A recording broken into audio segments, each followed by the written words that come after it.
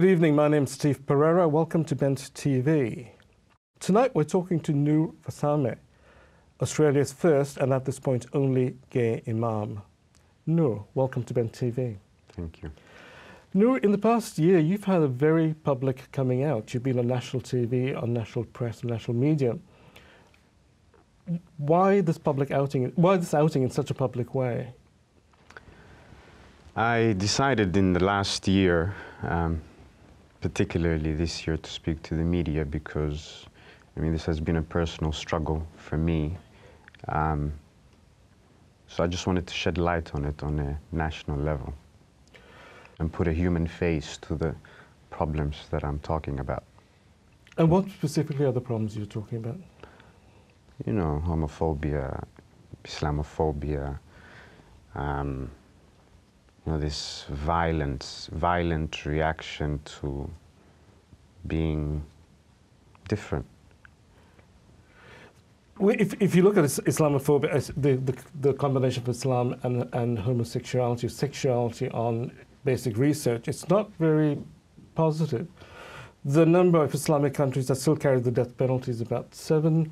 The number of deaths to homosexuals, most recently the person in Syria being thrown over the rooftop, the Orlando killing, which was in some ways a murder done for the Islamic State by somebody who was conflicted about his sexuality.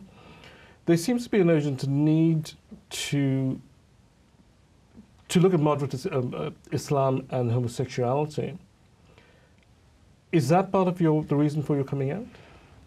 The issues that I'm addressing when it comes to homosexuality in the Muslim community has existed and does still exist in many faiths, many organized religions. But I am trying to focus and address my community from an angle that is compassionate, that is accepting, because this is what all religions essentially were promoting. But we have somehow constructed these different ideologies that are killing our youth. So Orlando and this ISIS throwing people off roofs and things like that are very, very contradictory to the basic teachings of my religion, Islam. But the real danger is now we already, thanks to all of the rhetoric around, we've conflated Islam with violence, and now we're conflating Islam with homophobia. How do we counteract that? How do we address that? We need to have platforms that are safe for these discussions to happen. And in order for that to happen, what is needed is legislation, government legislation, to prevent discrimination. What is needed is a safe transition for people who are in environments of conflict and have no resources available to them. So obviously funding is needed for mental health, for affordable housing, for unemployment, specifically youth unemployment, because, you know, our youth are our leaders of thought in the future, and when you kill their confidence based on some outdated interpretations in the name of God, you know, the reaction can be very ugly. But even now, for instance, in response to your coming out, Kaiser Tarat from this Australian Federation of Islamic Council is still insisting that the Quran is against, and Islam, formally and traditionally, is against homosexuals and will not condone any sort of homosexual activity. Faced with that message, how do young Muslims today negotiate that space between the spirituality and the sexuality? Well, that's why I started the group called Marhaba, which is a social support group that helps youth in reconciling or trying to reconcile their faith and their sexuality.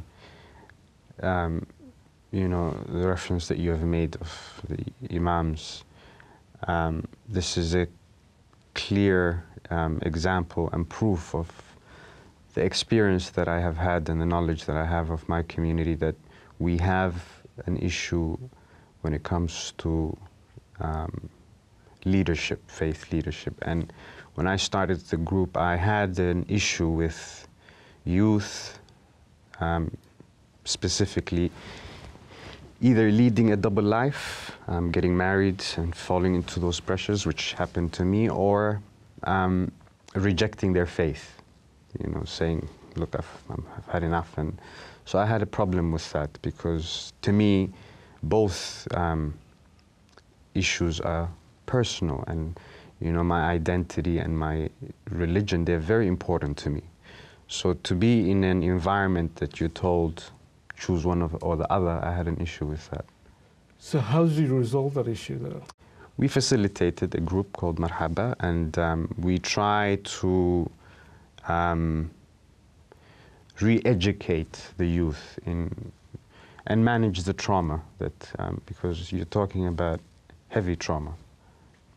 So, and for the general public, you know, we need to support these types of organizations that are trying to heal the trauma that people have gone through. And my job as an imam is I try to give them an alternative to the theology that has been encoded in them.